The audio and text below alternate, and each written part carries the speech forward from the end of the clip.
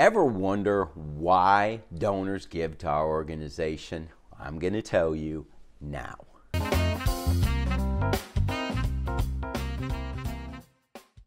As a leader of a nonprofit organization, it should be your goal to be a good steward of your resources, the gifts that come into your organization. But you also need to drill down to better understand those people, corporations, churches, or other entities who, in most cases, sacrifice quite a bit to give to keep you moving forward in your mission. It's important to understand your constituency so that you can best comprehend and meet their needs. This will impact the way you market to them, including communication, making contact, and even how often you communicate with them. Our partners usually give for two key reasons: institutional reasons and individual reasons. Institutional reasons include how they view the organization and how our efforts affect their giving. Institutional reasons can be seen as outward, while individual reasons are seen as inward motivations. The institutional reasons that impact their decision to give to our organization are effectiveness, worthiness, stability, state of leadership, and perceived benefits of giving. Effectiveness asks, how do we use their money? As I said, are we being good stewards of their gifts? Are we spending wisely? Are we ensuring the organization does not go into debt or expenses do not exceed revenue for more than a few months out of a year? Are the gifts having the maximum impact possible? Are we keeping administrative costs low, 20 to 30% or less? Is a significant portion going to direct program efforts? Can we report back on exactly how their gift is being used to change a life? Worthiness asks the question, are we considered a worthwhile investment? Is there a positive return on investment, ROI, at least 1-to-1 or 2-to-1 or better? Are we communicating our mission, vision, and values and accomplishing our goals, or at least a majority of the goals that we set every year? Are we posting the goals so that the donors can evaluate our performance? Are there regular reports on performance? Stability asks the question, has our organization been around for decades, years, or only a few months? Do we have a track record of hiring quality staff and keeping those staff over the years? Are we, as an organization, actively involved in the community, or at least the staff actively involved in the community? Associations, clubs, churches, other organizations are always important to be involved in. State of leadership asks, do our partners have the confidence in our leadership? Do the volunteers have confidence in our leadership? And of course, do the full and part-time staff have confidence in the leadership? Is there a track record of longevity from the leaders, or does leadership change every few years? Does leadership step out to get to know donors and volunteers? Do the leaders value relationships with donors? Finally, perceived benefits asks, do our partners feel as though they benefit from being a part of what we are doing? Do they see results, and does our organization report back on a regular basis, at least every 6 months, showing the impact made by our gift? And are those reports specific in what was achieved? Those are the institutional or outward reasons people give to an organization. But our partners do give for individual reasons, inward reasons. Those reasons include obligation, gratitude, the need to be needed, to be a worthwhile member of a worthwhile cause, recognition, need for accomplishment, or meet a need, spiritual or scriptural, tax benefits, or simply because someone asked them.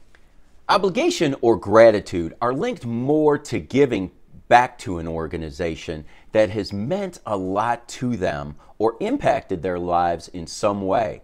That could include helping them personally or a family member or a friend. Many of us have a need to be needed, a desire to be wanted, for someone to care about us or how we feel.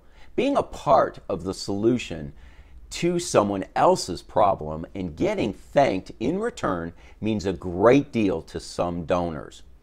If our organization is accomplishing a lot or has attained some level of prominence due to reputation or achievements, that can feed the self-esteem of some donors who wish to be valued and are seen as a worthwhile member of a worthwhile cause.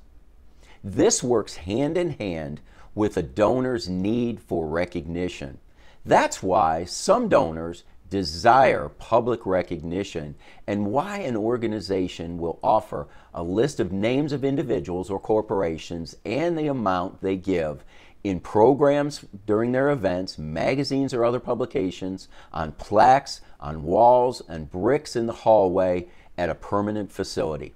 But there are also some donors who shy away from public recognition, notoriety, and instead demand anonymity. So you need to be sensitive of that. Some donors get their value and appreciation simply by seeing tangible achievements or accomplishments and to see that they are meeting a specific need.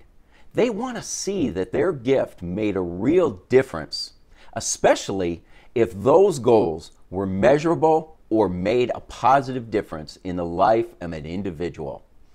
Donors can also give for spiritual or scriptural reasons. If your organization is a faith-based organization, some donors may give because of a duty to God or in gratitude for what God has done to them in their lives, or in response to a command or decree made in Scripture to give a portion of their income. Some people get great value from the tax benefits or rewards offered to donors who give to organizations that are nonprofit in the United States.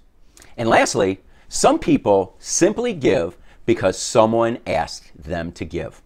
I once heard a story of a woman who was a longtime faithful member of a small church in a small town. A decade earlier, she lost her husband to cancer and was now in a losing battle herself. Her pastor took great pleasure in going to visit her each day, singing with her and reading passages from the Bible. He was also mindful that she and her husband had amassed a significant estate and felt confident that he would see some or most of the money upon her death. That fateful day came and she passed on. Soon after, the pastor read in the paper that the woman had left the entirety of her estate to her husband's alma mater. The pastor was more than disappointed. He called the university advancement officer and talked to the person who actually obtained the gift from the woman. It seemed there was no prior relationship, but there was one difference between the university representative and the pastor. The representative asked. All he did was ask for a gift. The pastor just assumed that the church would be in her will. That was not the case. The pastor learned a valuable lesson that day, and I hope you did as well. Learn what motivates your donors, and always ask. If you found this video helpful, let me know by giving it a thumbs up. And if you wish to watch future videos on this channel, hit the subscribe button and also click the bell to be notified immediately of the next release. Also, post a comment below if there were things that you especially enjoyed or if there's topics you would like me to address in future videos. For videos similar to this, click our video above or the playlist listed above to watch other videos related to nonprofit fundraising. Go to our channel, Development Effectiveness Strategies. And as I always say, I wish you the best as you strive to increase your income and reach the goal of becoming fully funded. Thank you.